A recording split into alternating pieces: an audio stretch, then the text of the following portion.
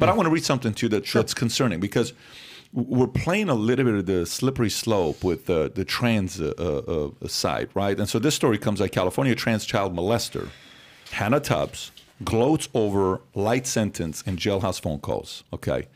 Explicit Los Angeles jailhouse recordings of Hannah Tubbs, a 26-year-old trans child molester who received a slap on the wrist in January after pleading guilty to molesting a 10-year-old in 2014, depict her admitting it was wrong to attack a little girl, but gloating over the light punishment. Tubbs pleaded guilty last month to the cold case attack, which took place in a women's restroom at Denny's restaurant when the suspect, who was 2 weeks shy of 18 and identified as a male named James Tubbs, after being arrested roughly 8 years after the crime, Tubbs began identifying as a woman. She received a sentence of 2 years at a juvenile facility because Democrat District Attorney George Muslim. Okay, so how concerned are you with what's happening today with the trans side, where laws are almost protecting against? I think somebody even had did somebody have a sex change to prevent from having a long sentence? This was a 2 months ago story. Do you remember that one story where somebody did this?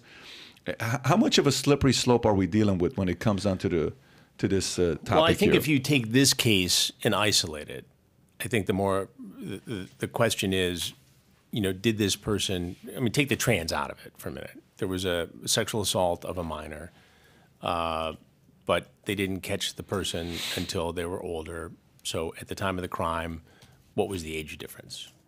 Now, gloating about getting away with it is horrible and wrong. And that person probably deserved a higher sentence. I'm not so sure that in this case, being trans had anything to do with the sentence. I think it had more to do with the age of the person when the crime was committed. And I know that there have been a lot of criticisms of this particular district attorney out there. And I know people who work in that office who think that he's too light on some of these crimes and they don't go after some of this stuff aggressively enough.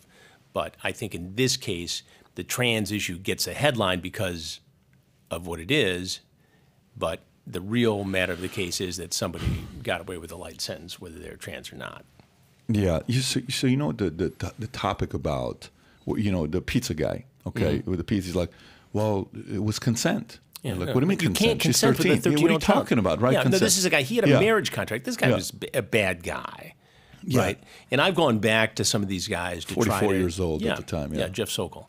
And I went back to him to reach out, as I do with many of these guys, to get them to see if they'll talk to me on the podcast. Because I think it would be interesting. And I'm in discussions with some of them who I think may do it, actually. Jeff said yes? Jeff said no.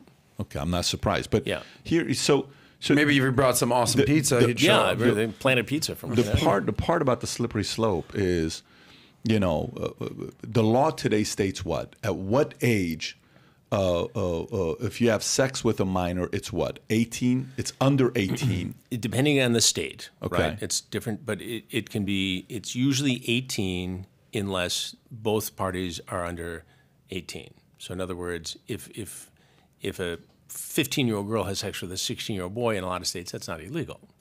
Right, because the age difference. In some states it is illegal? No, in some states it may be. I don't know the law in every state, but I know that in many states, if both parties are within a year of each other and underage, it's not illegal.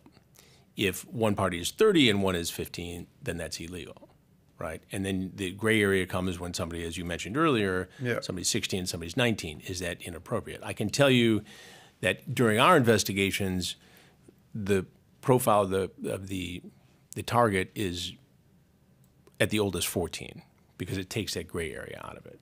So in other words, if it's a 19-year-old and a 13 or 12-year-old child, you can say, well, he's only 19. But then I would argue that, okay, what's the difference between a 19-year-old violating a 12-year-old and a 38-year-old? What's the difference? I brought this up to a guy I was speaking to about the 19-year-old and the 15-year-old. And I said, what do you think about that? Well, that's not cool. You shouldn't be doing that. I said, okay, how about a 60-year-old dating a 20-year-old? Mm-hmm. What do you think? 16-year-old? I think a 20-year-old is of legal age in terms of consent. So, it may look creepy, but it's not illegal. Yeah. So the law for me that I'm going to with trans is the following. They're trying to pass. Are you following the story that they're trying to allow a minor to make a decision to have a sex change. How does that? And they're talking about this in DC. Seattle. In Seattle, the minor doesn't even have to get the parent's permission, and it's against the law for the physician to tell the parent that the minor wants a sex change. Right. This is happening in a lot of places across the country. Well, I think you get into a really complicated area here because, and I'm not expert in it by any stretch of the imagination, but I do read up on it because it's interesting. There are cases where somebody at a young age thinks they want to have gender reassignment surgery and then has regrets afterwards. Now, how do you put that back together once it's happened? So just like in a lot of other areas, there's mandatory counseling before you take certain steps. And it would seem this is one of them. And again, this is all new. So we're all making this up as we go along. We don't know.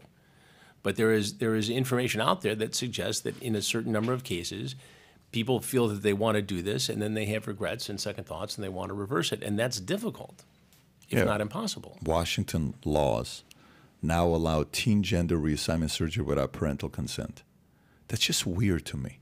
You tell me how that makes any sense. What comes after that? What comes after that to say, what's wrong with a 22-year-old dating a 13-year-old? I mean, I'm from Iran.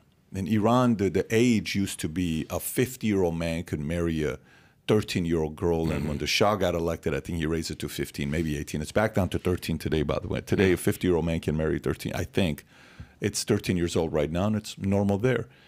What if now, stories like this end up passing, and people say, oh, you got to, it's their choice, it's their choice. And then people say, I think 18 is too old. I think we got to lower that to 15. Should we fight that? It's a law, right? Should we say, okay, what if there comes a time where they change the law from 18 to 15? And half the country agrees, and they say, what's wrong with that? What are we doing now? Now people can't say, well, that's just the law now. We have to follow that law. Well, I think sometimes common sense loses out, and I think we have to find this middle ground. We get so polarized in so many aspects of politics and everything else that we're going through today. You get to the COVID thing. I mean, yes, there's a great story there, and I'm talking to a lot of people about that. Is it hard to get to China? Yes. Is it hard to get the truth out of China? Absolutely. I've been there. I've done stories there. But we do lose common sense sometimes. And I think this is an area, I mean, I don't think a 13-year-old should be able to decide on their own surgery, no matter what the surgery is. We're on the same page. Parents. And I think parents have to be involved millions here. are on the same page with you. I can tell you this, and this is the only thing in this whole area that I can tell you for sure, is that when you have a potential transgender issue in your family, the rate of suicide is dramatically lower when a family is open and accepting and has a discussion. That I can tell you. That I know for a fact. Other than that, we're making new decisions in an area that we haven't dealt with before. How much do we have transgenderism in the 20s? So go to 20s and 30s. What was transgenderism in the 20s and 30s? Like this whole thing to say if it's accepted by parents, didn't we just read an article that said the number one step to somebody abusing your kid, the first step is to win the trust of who? The parents. I mean, that's the same argument as saying, Chris, I may be wrong, is to say, let's first get the parents to accept the concept of their kids wanting to go through it. Mm-hmm. And then once we win the parents over, and then we can get the kids. But we first have to get the parents to think that it's normal. Because I don't know if this topic was a topic, and I'd love to get more of the history of it on when it started. I'd love to see in the 30s, was it a normal thing? Was it normal to talk about these types of surgeries? I mean, I know it's been around for a while, but I want to know the what's the word? I want to know the history. Not only the history of it, again, from an investigative journalistic standpoint, like I want to know out of 1,000 people that did the surgery, I want to know the profile. I want to know the parenting. I want to know at what age. I want to know, siblings. Do they have an older sister, older brother? What's the relationship with the older brother, sister? Was there an abusive uncle or person? I want to investigate that. I want to know that, but we're so afraid to investigate that. All we're investigating is, well, parents should be more acceptable about this, and that. And I think rather than doing that, we're not putting the time into the real conversation, which is, suicide in the military. Why does suicide in the military happen? What is it? What causes suicide in the military to happen? Is it away from the family? Did some people join the military to get away from the family? Are they running away from family? You mean to tell me everybody that joins the Army is that patriotic? I have a hard time believing it. When I was in the military, I had a lot of guys that were in the military. They were not in there because they were patriotic. There were people that were in the military that actually didn't like the country. Yeah. They were just people in the military for GI Bill. Some were there because they couldn't stand their dad. They wanted to get away. And we had stories of, suicide. And it's heartbreaking. I had one of my close friends from military that went through it, and I saw his relationship with his father. His father would slap him in the face in front of us, and I'm like, I can't even be around it. His father was so abusive to him in front of all of us, and he would be so embarrassed when he was around us. So he never felt like he could do anything to please his dad, and eventually he took his life. Was that the reason? So education is what it comes down to, is where I'm going. And awareness and a dialogue. That's all I want to know. Like when you said something about James O'Keefe, you said that's an opinion. And then he said Oliver Stone is an opinion, right? That's an opinion. Well, the opinion is on both sides, right? Sure, absolutely. You said you want to get to, what was the word you used? Not the truth. You said you wanted to, you given, which I agree with. You want to find out the why, let's just say, right? I want to know the origin of it. The origin. I want to know the why. I want to know, there's a lot of questions I got. I want to know, did we really make the right choice going to war in Iraq? And we're like, oh, that weapons of mass destruction. Guess what? What was Didn't that exist. Yeah. What was this whole thing with the way we handled Afghanistan? That was catastrophic. We just lost $80 billion. This whole thing going on with Russia and Ukraine right now, what is the real motive? Is America using Ukraine as a proxy to get rid of Putin? We don't know. I want to know. I'm curious, right? I'm curious to know what some of the things are. Historically, you haven't been in this space for a while. Who was the name of people that would go investigate the heavy-duty topics that would come and give the most fair assessment from both sides? Cronkite was more of a personality guy, but who was like the investigative journalist that would give both sides of the story? Would you say Wallace? I think the 60 Minutes guys, obviously, and Mike Wallace, sure. Our friend John Stossel. Stossel did a lot of great work over the years. In a whole combination. Walt Bogdanovich, at the New York Times and other places. And the whole teams of print reporters who would go after this. The Chicago Tribune, going back to, the meatpacking industry. Upton Sinclair and, talking about all that. The Chicago papers did a great thing where they opened up a bar. Mm-hmm. And they saw everybody hit them up for bribes, the inspectors and the contractors. It was seminal.